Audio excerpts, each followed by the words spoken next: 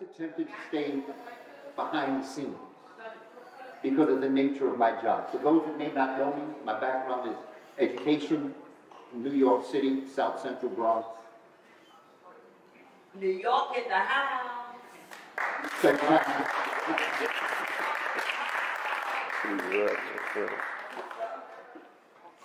Spent a lot of time in the streets, educating our children. I started as I started teaching in Gary, Indiana, as a high school teacher. I went out there for a whole other type of job. And I went out, I felt that at that time in my life, my contribution was going to be through radio and television. When we talk about hip-hop, with much respect to everyone involved in hip-hop, hip-hop is much older than 50 years. I understand this phase of it. I understand the phase of this. See, this is what I mean when I talk about episodic history and holistic history. Episodic history is when you take incidences in isolation from the whole picture. But the challenge with that is that when you take that one episode, if you don't understand the whole picture, then a lot of people can come in and claim that they were part of it. Like, for instance, I'll just give you an example. The Moors, okay? We have this great history from 711 to 1492. But I did a presentation in Atlanta where I was talking about who were the Moors before the Moors. You have to understand holistic history. It's like a puzzle that there are parts. The parts give you the whole picture. But if you just go with the part, you only don't understand that part. We're at a point now where there are people who are claiming to have built the University of Timbuktu at Sankore, that they came all the way from the east to come all the way into Africa to build something they never built in their own place. And not only that, I would think that after you built Timbuktu, you would have gone back where you came from to build something like that there. So why is it only in Timbuktu? It's because it was always there. There have always been universities in West Africa. When our ancestors were building the pyramids in Kemet, West Africans were building kingdoms in West Africa. Don't believe it. I hope one thing that we will do, for those that may not know me, and I heard me say this, I hope you don't believe a word I say. I'm not here to make you believe me. I'm here to make you think. Because there's a lot of nonsense going on out there. Like I said, I want to thank the governor of Florida for what he's done. He has told us something very important. He has told us, you ain't going to learn it this year. We can't burn it like this. And we can't forbid you to read, but we can't ban the books from getting in the library. In fact, in Texas, they have built in libraries, they've emptied out the libraries and made them detention centers. Listen to what I'm saying, family, because when you understand this, you'll understand one thing, how great you really are. We are so magnificent. You will understand what you have achieved. Let me just tell you this. Back in the 80s, Dr. Ben and Dr. Clark took us to the Museum of Natural History, the American Museum of Natural History. And in this museum, there is a segment that has a Twa and Booty, derogatorily called pygmies, but they're the Twa and Booty, the Khoisan of Central and Southern Africa. It's up in this figure got red lips, red eyes, and all the other exaggerations that they went for. And he's got a blow dart in his mouth, and there's an animal that he's aiming at. Okay? When children come, because I was in the museum when I was much younger, it stayed there, and for the most part, a lot of people laugh. They think it's humorous because of the way in which they depicted this individual up in the tree. The first thing you have to know about the Twa and Booty is that that was the first human family. That is the entity of humanity that came out of the Homo sapiens sapien, give or take about 200,000 years ago. They were conceived as it related to the creative thinkers. They were hunters, they were gatherers, they began to fish, and then they became agriculturists. They were conceived, born, nurtured, sustained, educated, civilized, technologized. And after those Africans got their show together, then they took it on the road to the people of the planet. There's only one race on the planet. That's the human race. And it came out of the Twambuti. So before you laugh at that entity that's up in the tree, you better think twice. Because that is your granddaddy and your grandma. And if it weren't for them, we would not be sitting in this room right now. Because we have not been introduced to how great the Twa and Buti, short-statured people, somewhere between 3'8" and their giants were 5'1". They were not derogatory. This is derogatory lips. Because the way in which you understand the difference between short people, that they want to be called as opposed to dwarf, and the Twa and Buti, is that the distance between their navel and the top of their head is equidistant from their navel to the soles of their feet. They are perfectly proportioned. Within dwarfs, you might see that the head might be a little bit larger than the body. The arms might be longer than the torso. So there's always something that is a little bit different in a dwarf or what might be called a midget. All derogatory terms. But I just want us to understand what we're talking about. The Twa and Buti are perfectly proportioned human beings. They just happen to be short because they're the first people. But check this out. Not far from them are the tallest people, known as the Tutsis. Do you know how many years it must have taken a 3'8" to become about 8 foot? Give me years of existence. So that 200,000 mark is only what I'm giving you because that's what science tells us. I'm telling you, when we get back into our history, we're going back millions of years. Let me tell you something else about science. See, they don't want to tell you this. And I don't blame them. And if they're not going to tell you, they're going to ban the book that's going to tell you. So I don't mind it, because I got the books. You cannot cancel the future. You can postpone it, but you can't cancel it. Our time is coming, and don't let nobody tell you that black folk are looking for the good old days, because in America, black folk ain't never had no good days. So they ain't had good days, how can you have the good old days? Our greatest days are yet to come. And that's what I want to tell our children. I want them to understand that this is going to pass. This too shall pass. But there's a reason why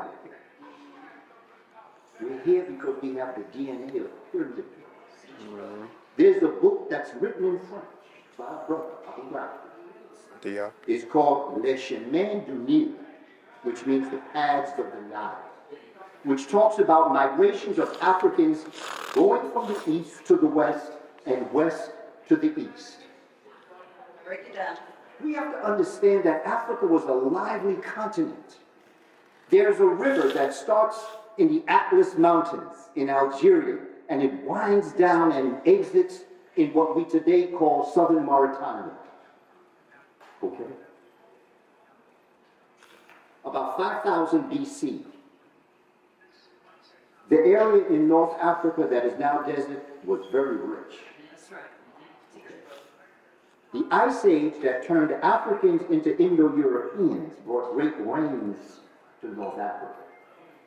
And in so doing, the great rains got down to the ground and just permeated the ground and poisoned the land because of the nature of not just water, which is good, but too much water came at too much time because of the ice age. We're talking geology. I'm talking science. This is why I want you to think that. This ain't emotion. But I'm telling you now, I would not do to our children what was done to their children to make them think that they were superior. I believe Dr. King was right. It is the content of their character.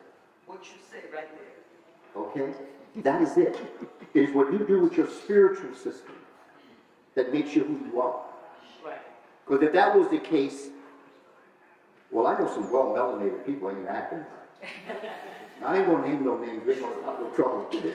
But you know, being melanated don't mean that old people become elders. Because not everybody elder. Elder is a position in the society. Break it down. Okay, because ain't nothing, there's only one thing worse than a young fool. And that's an old fool. And that comes in many different cultural backgrounds. We have the blood of the migrations. There were pyramid builders that left the east and came west. They would have become the Tukolo people. They would have become the Dogon people. They would have go into Senegal, into Ghana, the Twi people. You would have that there. You also have Nigerians in Kalet and in Kush. You have them in southern Africa. There was lively trade going on in Africa. We get caught up in the exoticness of Kemet, not realizing that at the same time the pyramids were being built, they were building cities like Eredo in Nigeria. Google it, E-R-E-D-O. Don't believe what I'm saying. Eredo was a city in Nigeria, 400 square miles. 400 square miles in Nigeria. You had the knot culture that goes back thousands of years with the lost wax system of their art. In order to even do art, you've got to go through years of knowledge and wisdom before you can even think about becoming an artist. You have to be in a sense of affluence, because there's survival and there's thrival. Survival is when you're trying to meet your basic needs. Food, clothing, shelter. But once you get to that level where you are fluent in those basics, then you begin to thrive. And when you thrive is when you start making jewelry. It's when you start burying your dead. It's when you start doing all of the little things that you could never do in survival mode because you're too busy trying to survive. And so even the art. So, I just gotta do this. That's what I'm talking about. I'm just looking at this piece of art right here. Okay? Here's Cameroon Warrior. Magnificent. Now, family, here's a couple of things that you got to break down as you look in terms of education. And you know, I think that it was my good fortune. When I left Gary, Indiana, as a high school teacher, I came to New York in 1979. I started teaching in the Bronx. And I began by being an early childhood teacher. I was a kindergarten teacher. I mean, can you imagine me sitting on the floor, cross-legged, reading books to children? Yes, I Can you imagine a black man going into a kindergarten meeting of other teachers? Not only was I the only black person in the room, I was the only man in the room. Kindergarten, I want to get them before all the nonsense is written on their minds. Because I realized in high school, even as adults, a lot of stuff is going to be erased before you can write the truth. Beautiful piece. If I come before you and I tell you, okay, the people that we see out here now, blessings on their spiritual essence, as indigenous people, are not the first people. The first people were the Twa and Buti that came here, according to my brother, Dr. David Imhotep. 120,000 years ago, black folk were in America, the first wave. And then the second wave was another black people that came as the Clovis Folsom people. The evidence of them is in New Mexico, in Clovis, New Mexico, and Folsom, New Mexico. Black people, taller stature. Okay? They're on their way to Tutsi now. They moved Khoisan, and now they're going into Tutsi. The third are the Algonquin. The Algonquin are still a black people, but they have been impacted some by the icicles. Then you have the Inuit, the fourth migration of human beings that came to this continent. The Inuit are more the ones derogatorily called Eskimos that come across the Bering Strait. And then you have the Asian invasion. You have those Asians that are escaping Genghis Khan and what's called the Mongols. I don't like these words. These are all derogatory terms, but I'm using them because in books that's what you're going to see. If I tell you what I believe they should be called, you wouldn't see it in the book because I believe they should call that. They say whatever Kaba say, don't listen to it. You call them Mongoloid. And they were escaping Genghis Khan. They came over in very large numbers. And in so doing, they came in and they picked up the entire group. So the people that we see today, with the very straight hair, with the aquiline noses, you can see the African in them, but they're not the original people. Now people say to me, brother, you out here cotton picking?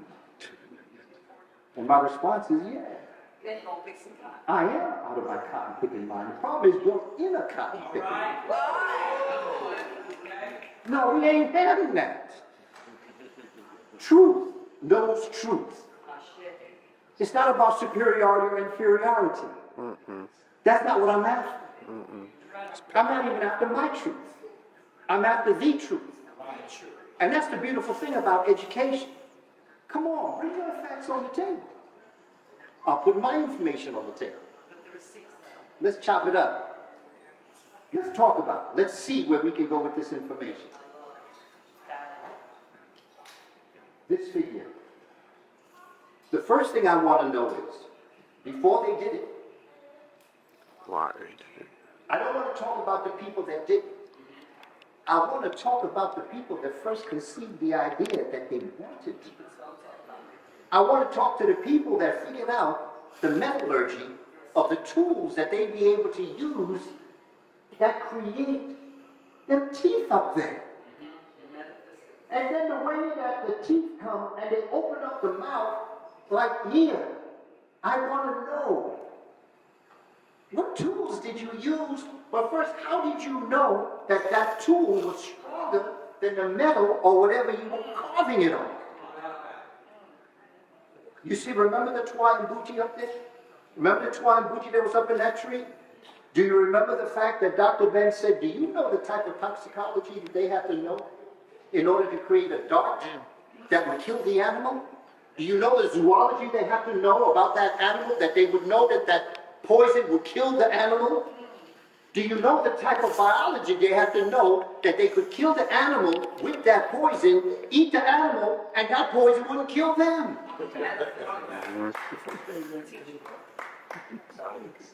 See, these are episodic. These are what I call superficial sapiens. Reporting on the deeds of super sapiens. How do superficial people know? Super people. No, you can't even figure it out. You can't comprehend. Yeah. Do you know how great you are? You are geniuses. Do you know what you've done? Do you know you, each and every one of you in this room is a genius?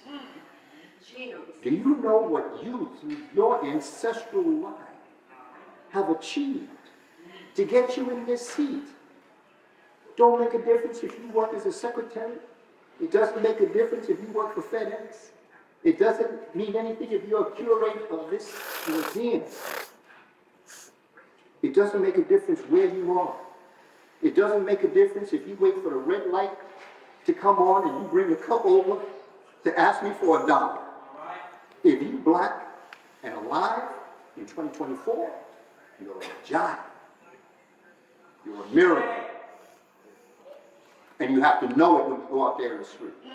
And you have to know that the reason why they're banning you from knowing who you are is because they know that the day that you figure out who you are, once you know better, you'll do better, and then in comes the new world order. And while we're talking about black, I go to Dr. Sebi. I now go to his wife. Dr. Sebi has joined the ancestors. I was going to Dr. Sebi since October 1988. Dr. Sebi and I became friends.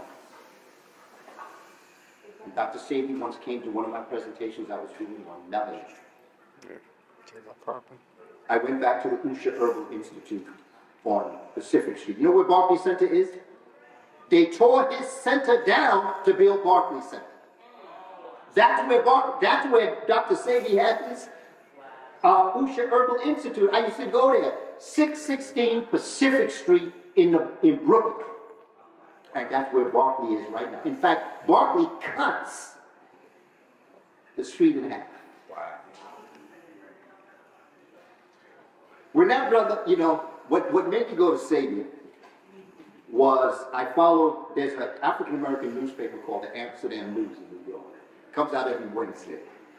And I had a subscription to it. And I was reading about this man who was an African herbal mineralist who had been arrested and was on trial for claiming that he could cure AIDS and diabetes and drug addiction.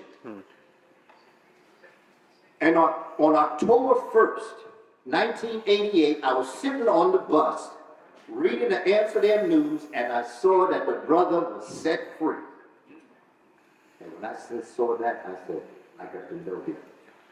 Because any black man that can get out with this, I got to know who this is. That Saturday, October 4th, 1988, I was sitting up in his center, and I was checking out what he was offering.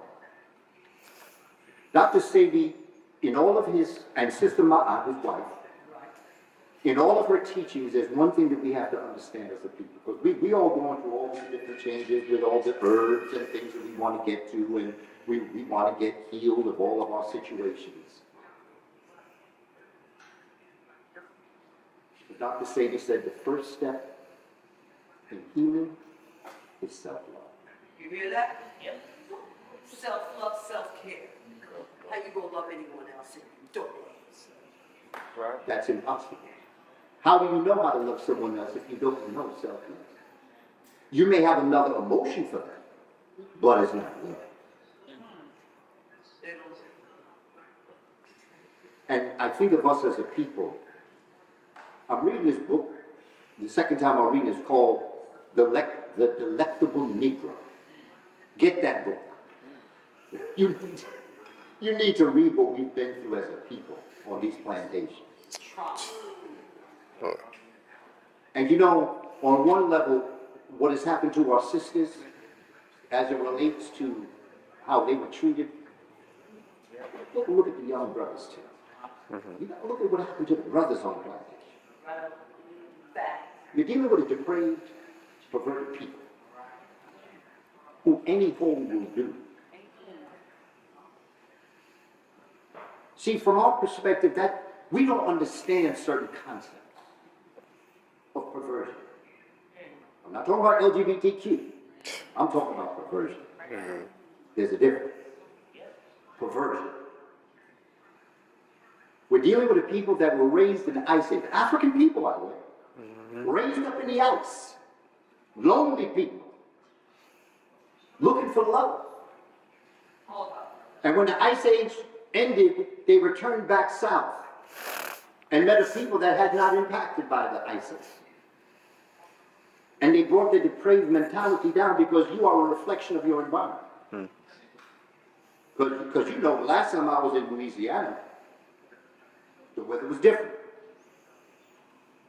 When I came here to Louisville, the last time we were here, the ice was on the ground. It was cold last time I was here.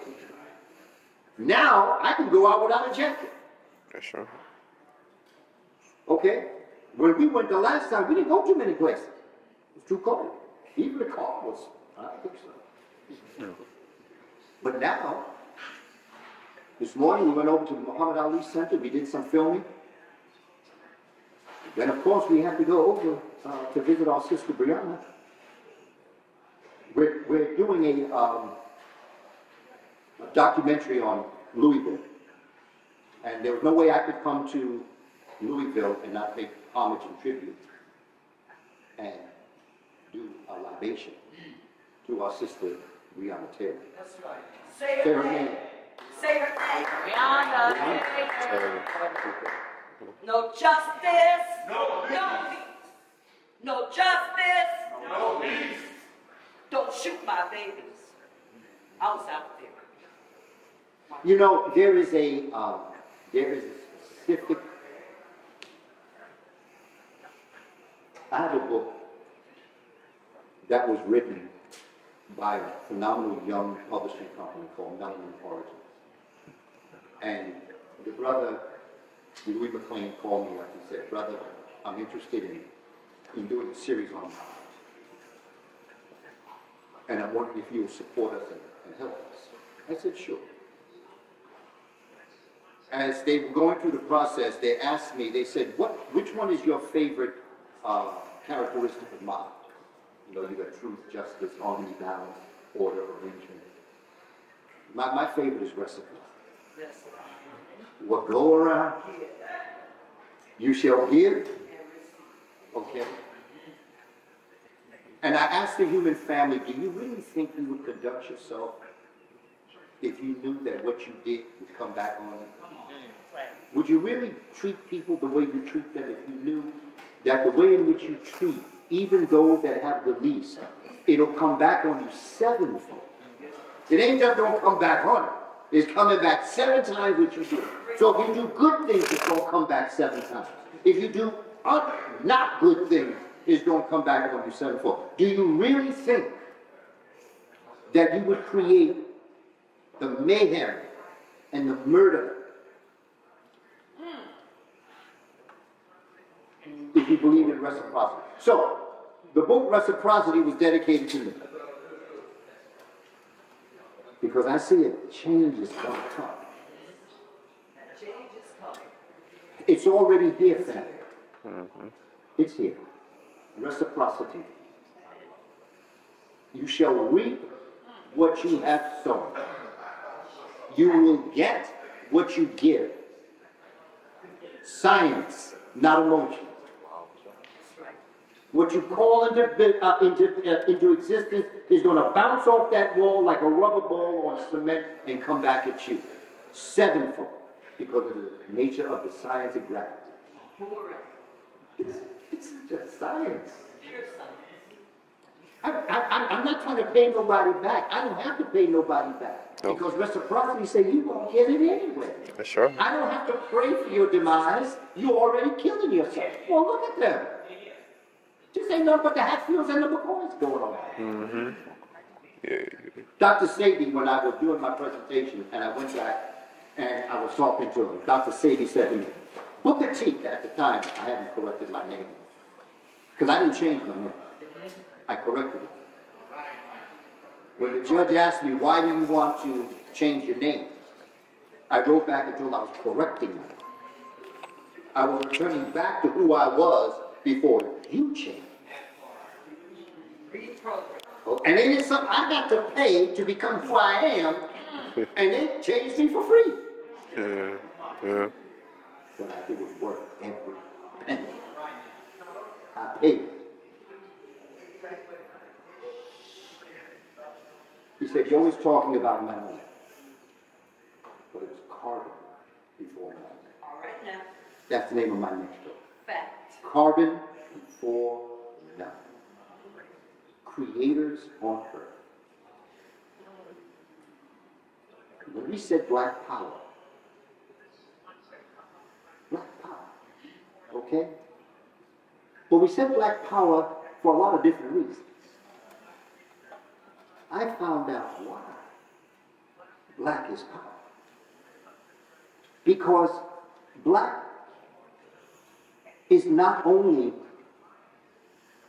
a divine color, black is actually the only color that exists. Break it down. Get blue, draw a line. Then get indigo, draw a line. Indigo, draw a line. Purple, draw a line. What do you think that one line color is? Black. It's black because black is the collection of all color. Yeah. White is the deflection of color. I've got pictures of what happens to skin and to internal organs when the sun doesn't hit it. I'm not talking superiority or inferiority. In science, we call it dominant and recessive genes. Science. We're not personal here. It's the research professor right here from MIT. So when you talk black power, do you really understand how correct you are? Black is not just power. Black is the essence of all colors that flow from it when you look at the infrared to ultraviolet spectrum. And see, black folk, see our challenge as black folk, we're 6-dimensional people. And even Okay. 11. And we're living in a three-dimensional world. Break it down. We're living in length, width, and depth. Okay? That is how we perceive the world around us. But when you have mastered length, width, and depth, you then go into the fourth dimension. And the fourth dimension is the time-space continuum. Break it down. See, now I know that, what I'm saying now, like I said, I got to erase a lot of things before I can draw. See, this is all human nature right here. This is all, we are the masterpiece of the universe. Okay? And the idea is that the time-space continuum, like for instance, you came into existence to fulfill a divine destiny given to you before your mama and daddy even met. They were waiting for you to come into existence to do something. And you can't let this superficial sapience get in your way. But now I'm going to tell it to you in a couple of minutes. Now I tell you how many people came into existence in order to bring you into existence. Now let me take it another way.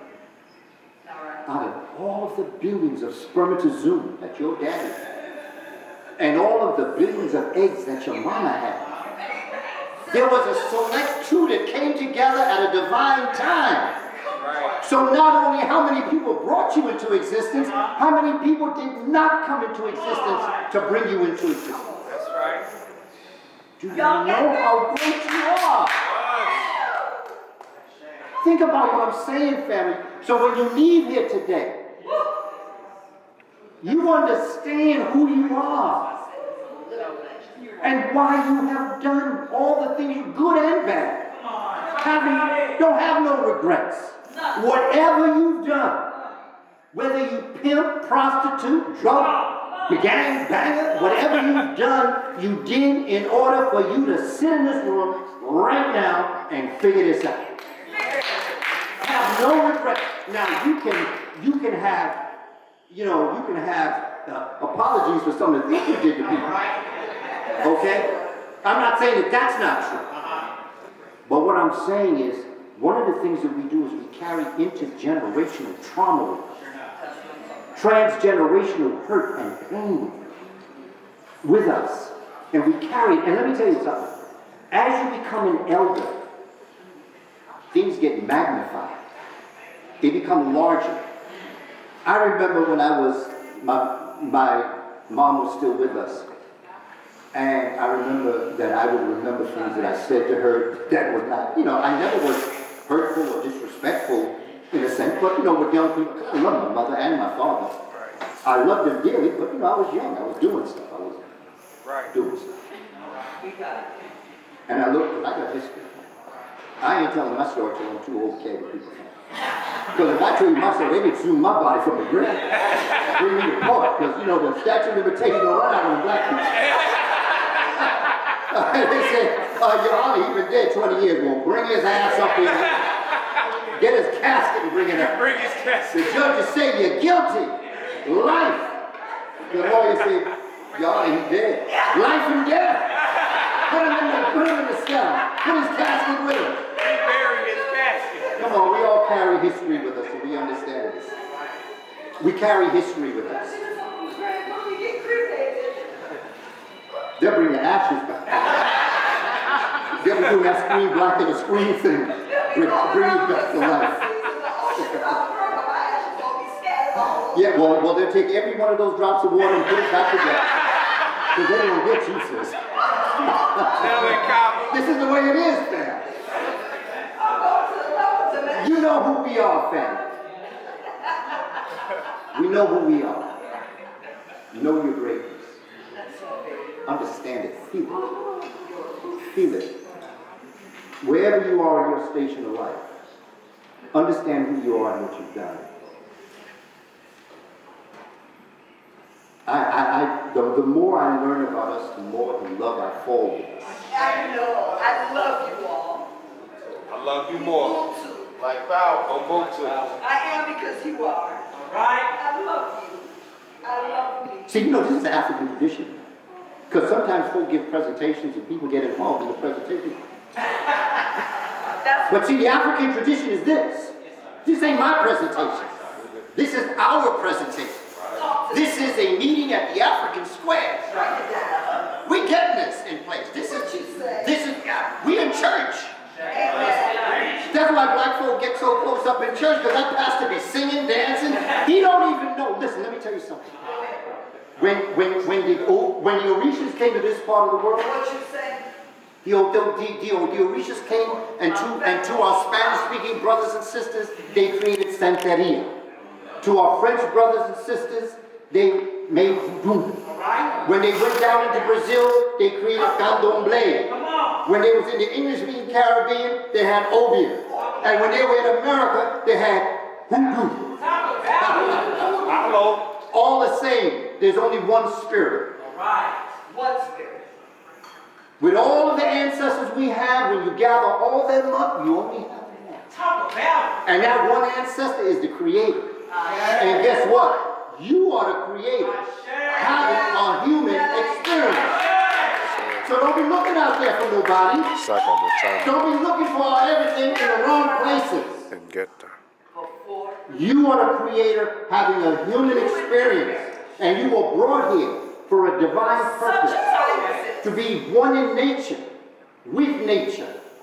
And to be able to answer all your questions. Nature will answer all your questions. If you're sick, what do? Look at a dog. A dog will go put himself to a side. She'll drink water and eat herb. Next day, she up and running. We up here taking all this old nonsense, chemicalized stuff, and we still sick. In fact, we sicker than we were before. Okay? Return back. You were born with all the answers. The book I wanted to write, I came in fact, my mother came home, gave me a Xerox copy of a book. And it was called Stolen Legacy by George G.M.J. And as I was reading this book, Xerox copy, from page 139 to 151, there was a chapter called The Memphite Theology that was rewritten on Shabaka stone. By the way, I'm wrapping this up now. What I'm telling you right now is what I came to talk to. That's my presentation that I'm not going to give. Everything else I said before was only to get you ready for this. Okay? Shabaka stone. I promised myself I was going to write a book on Shabaka stone. I was so impacted by it. It revolutionized my thinking of cosmology and who I was as a person. It changed my whole direction as it related to my relationship with my entire environment. But before I wrote Shabaka stone, I had to get the community ready for what Shabaka stone was going to do. Because there was a lot of stuff I had to wipe off. Shabaka stone is in fact the Old and the New Testament. That's where it came from. But here's what they did with the Old and New Testament. The Old Testament basically deals with a history of, let's say, Hebrewism. The New Testament is the story of the Messiah that was to come after, which is the New Testament. Actually, the New Testament is the Amen priesthood, and the Old Testament is Akhenaten of the 18th dynasty, who existed thousands of years after the Amen priesthood was formed.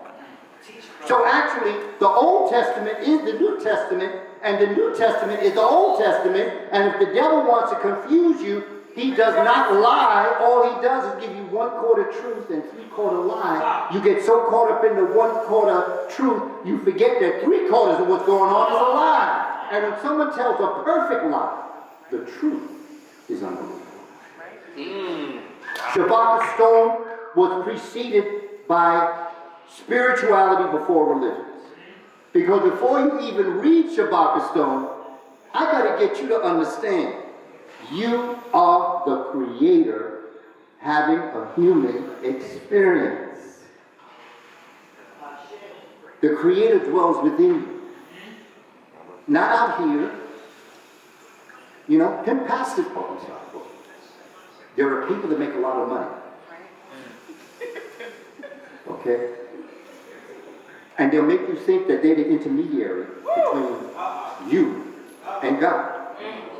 The reality of it is, there is no intermediary between you and God, because you are God.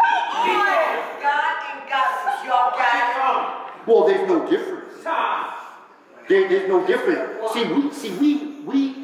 See, Dr. Ben used to always say, in order to have a God, you're going to have a balance.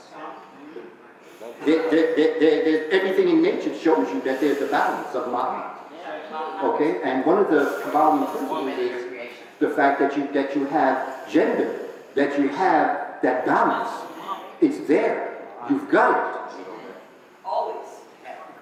But now, before I wrote spirituality before religions, you know, we got to do libation. And so what I did is I wrote a book on William Leo Hansberry, who unbeknownst to, you know something, Bobby Seale. Bobby Seale once told us that the Black Panther Party was first formed. The seed of the Black Panther Party came when there was an elder brother that used to stand on the corner in Oakland, California, teaching black history, like what I used to do. And Bobby Seale, by the way, you know, has a master's in electrical engineering. And he was also a stand-up comedian. Well, this is Bobby Seale we're talking about here. And so he got a hold of a young brother by the name of Huey P. All power to the people. All power to the people. And so they both decided that they were going to bring Black Studies program into the college system. That was the birth of the Black Panther Party, long before the other things happened. Before the dental, before the medical, before the legal, before the Saturday feeding program, okay, which I was a part of as growing up, okay, and so that was the birth of it.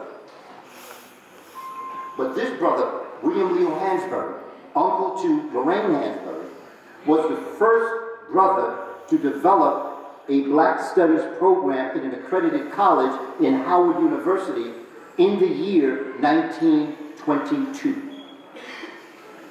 And I said, before I go on because I'm not a writer. I write these books because I got something to say. I don't write because I'm a writer.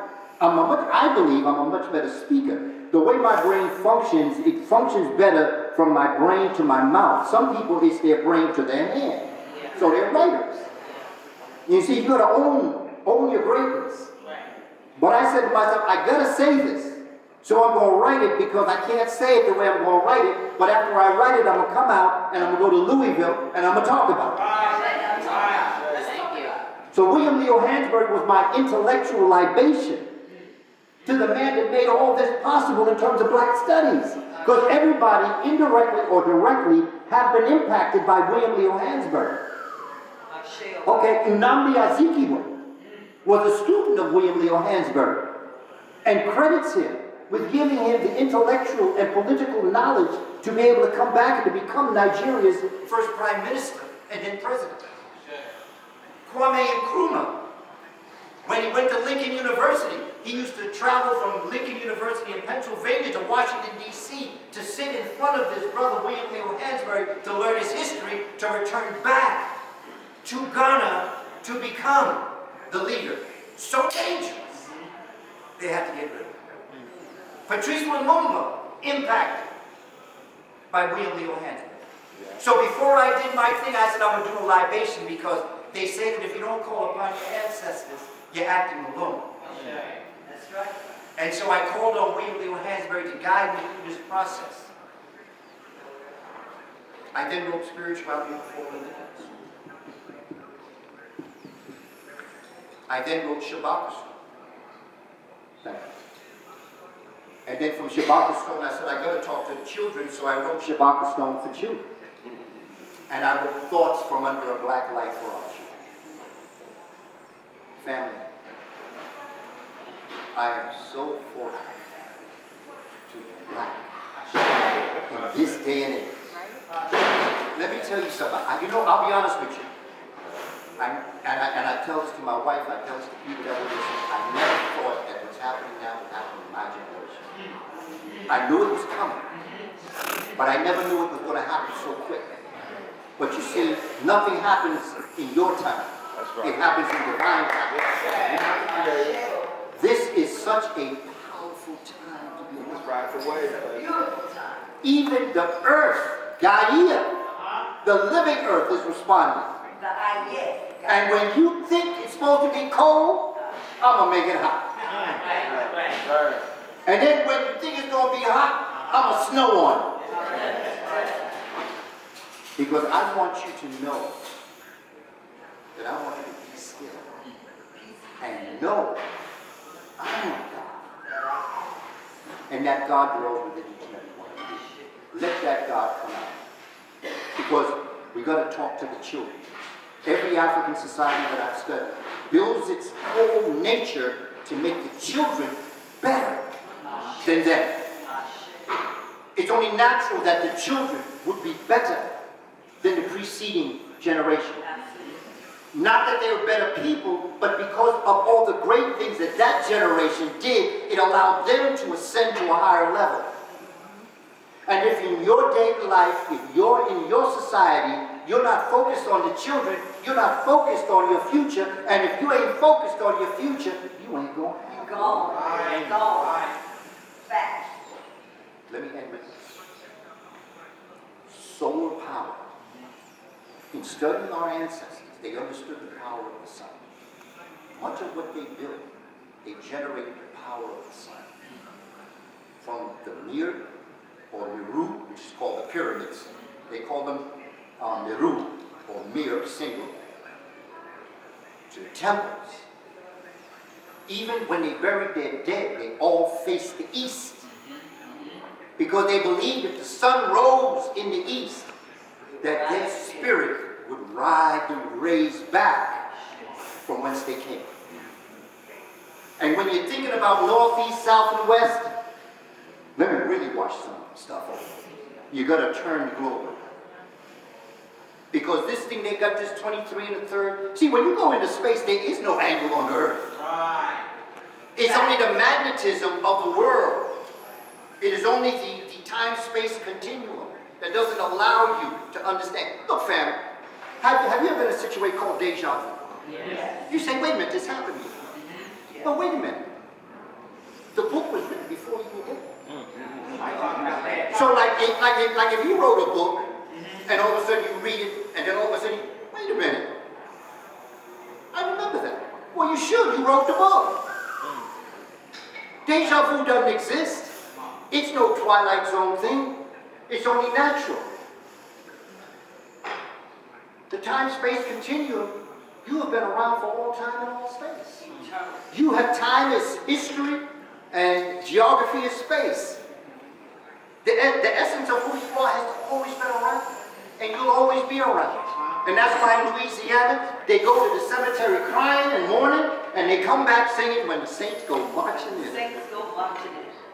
Family, do you feel that?